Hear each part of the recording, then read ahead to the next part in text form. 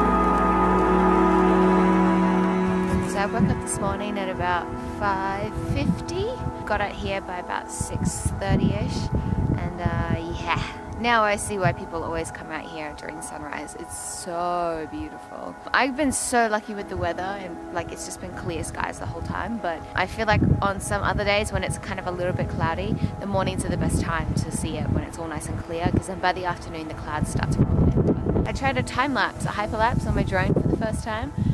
We'll see how that turns out. I don't know if it's going to be any good. Ah, it's so beautiful! Unlike me right now, I'm sure.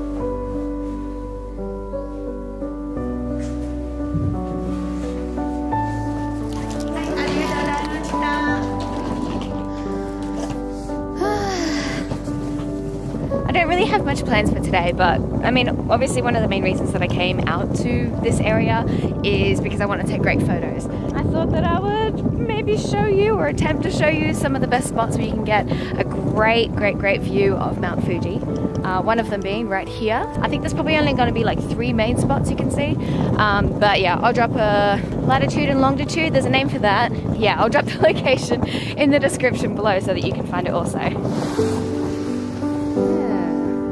That looks cool. Cool.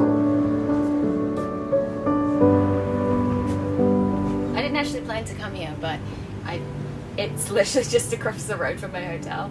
Another reason that my hotel is the best hotel ever. I don't actually know the name of this restaurant. I should probably find out so that I can put it on the screen here or something. This is really cool. They just got like snacky foods and like souvenirs and stuff inside. But there's like a whole bunch of like really interesting different kind of areas that you can sit out and take photos in. And there's a foot onsen, like an ashiyu is what it's called. Ah, damn it, I just realized I'm wearing stockings and I can't do it. Whoa! That's an acidic coffee. It's not bad though. It's just very like tangy. One thing that I didn't take into consideration with a 20-minute walk is that a lot of the road is covered in snow, so I can't use my rolly suitcase. Ah! Oh, come on. Kind of.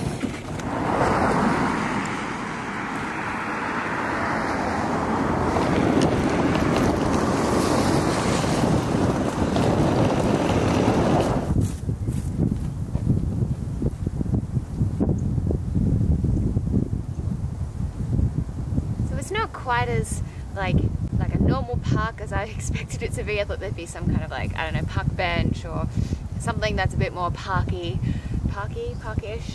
more like a park. But yeah, there is no one here. It's amazing. There's just so many photo opportunities like everywhere you go. It's amazing.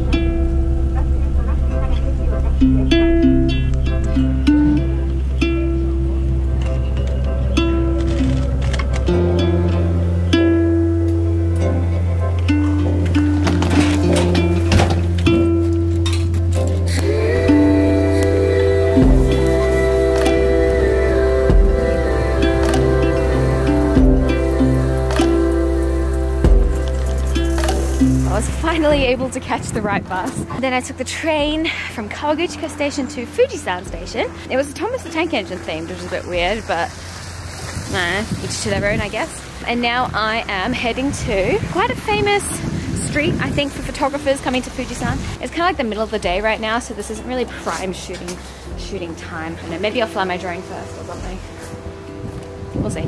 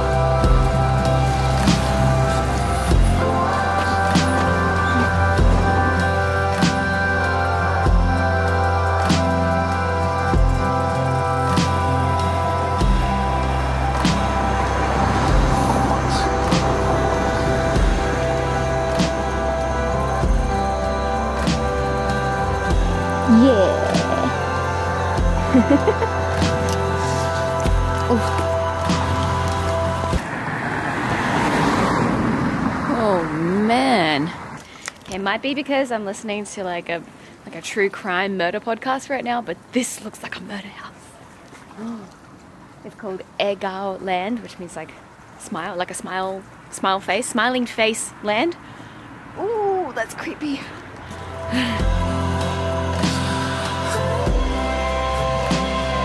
I just stopped in this little like side street here. I basically, like any road that's running directly like straight towards Mount Fuji is gonna look amazing. There's this one street that was made famous by Hat K, who's a photographer that I follow on Instagram. He takes amazing photos, and this photo kind of went like semi-viral, I guess, and that it's just so beautiful, and lots of other people have taken similar shots to him. Trying to find it, however I cannot really find it, but to be honest, there's so many streets around this area with potential, and they're all just so beautiful. Yeah, highly recommend any of the little streets that run, what's the word, not like perpendicular, but like directly towards. There's a word for that, I'm sure, but yeah. Ah, it's so pretty.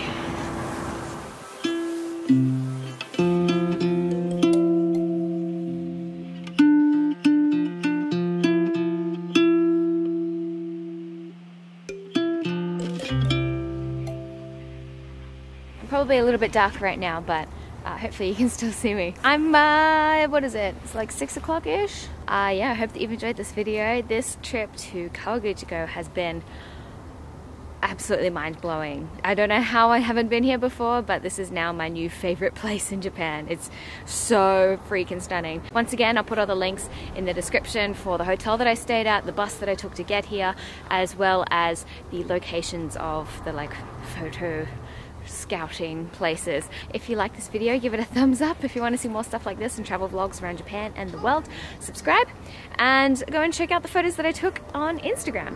So yeah, thank you for watching. Bye!